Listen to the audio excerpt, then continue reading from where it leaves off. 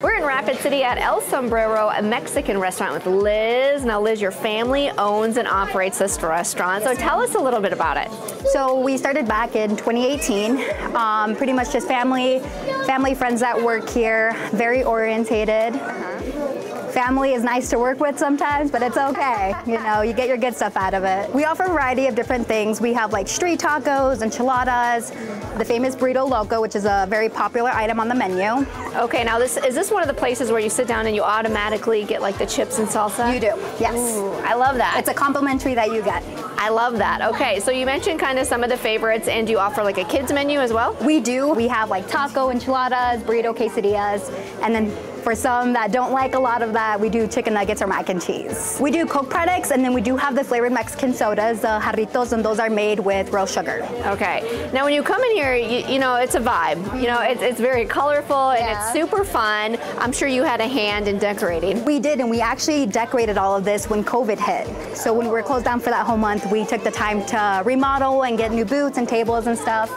So brings a lot of color to it. Mondays we're closed, that's family day. Okay. So we spend it as a family.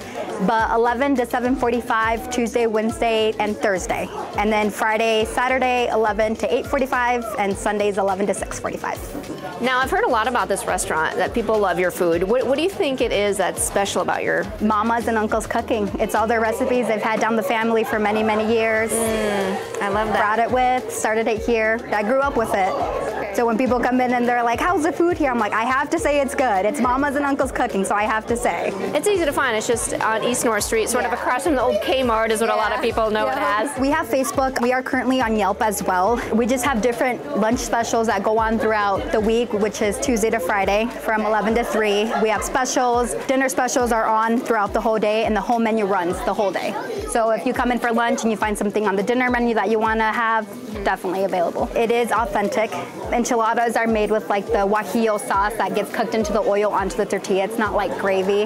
The street tacos, those come on the double corn tortilla with the cilantro and onions and the special taco salsa in line with it. Those are the best getters there. You're making me hungry. I know. The campechanos are the ones to go for. All right, thank you so much for your time today. You're very welcome, man. Very welcome.